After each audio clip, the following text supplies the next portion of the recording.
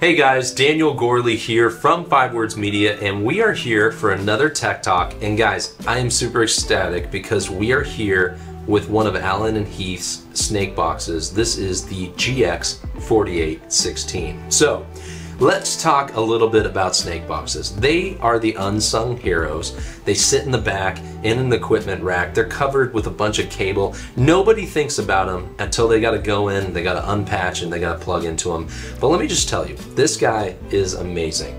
This is basically a 48 input by 16 output snake box. And that would be insane enough, because if you know, like, this will actually connect with multiple different console types. Like, we can connect this with the Allen Heath SQ, we can connect this with the Allen Heath Advantis, and this also even works as an expander box for their flagship console, the D-Live.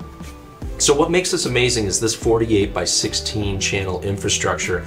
On an SQ, that is a 48 by 24 console. So this one box has all the maximum input count that you can have inside an SQ, as well as 16 of those outputs. And as you guys know, because we chatted about it before, an SQ 5, 6, or 7 has a lot of local I/O on it. So one of the cool things that Allen Heath has done is they've created an infrastructure technology called I/O Anywhere. And what's great about that is we can have so many different snake boxes or drop boxes connected, and we can see a certain amount of those based on our console's processing engine, but we can have more I/O connected than we actually need. So for churches that actually have like some couple of different band setups, or maybe you have, like, you know, one weekend you've got an orchestra, another weekend you've got a choir, another weekend you've got a rock band, you actually can have multiples of these snake boxes connected to your console, and based on your scene file, it can patch and it can connect and it can grab all of those different consoles. So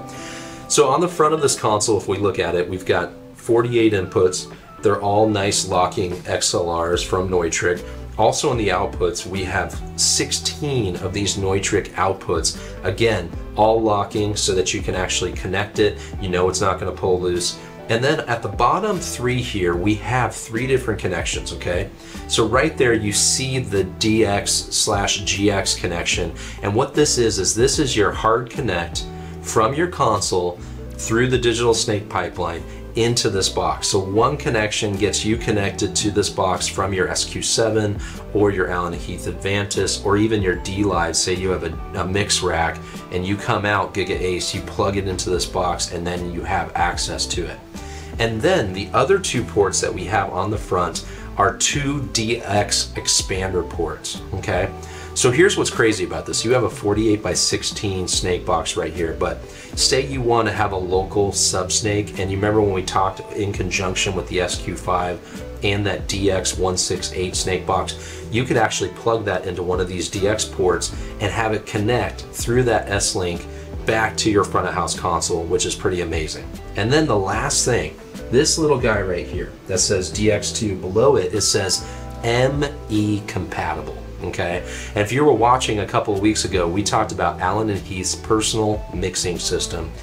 You literally connect one of those personal mixers up to that DX2 port, and now you are talking personal mixing from the front of house console through that single Cat5 connection into that personal mixer, and you're ready to go.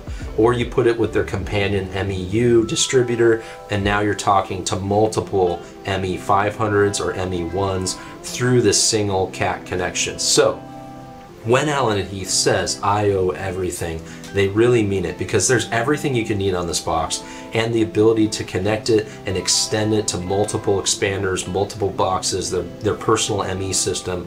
Honestly, it's one of the best systems I've seen from a digital audio company, and it is phenomenal. So if you are interested in the GX4816 or any other I/O box that Allen Heath has, or you have questions about how all this kind of connects together, you can reach out to us at sales@5wordsmedia.com today. We will go through, we'll design a system, we'll walk you through all the ins and outs, literally all of the ins and outs with the snake connection system, and we'll help you along the way so you can make the best decisions for your church. So if you can, go ahead and subscribe, like, follow for more tech talks, and we're going to see you next week.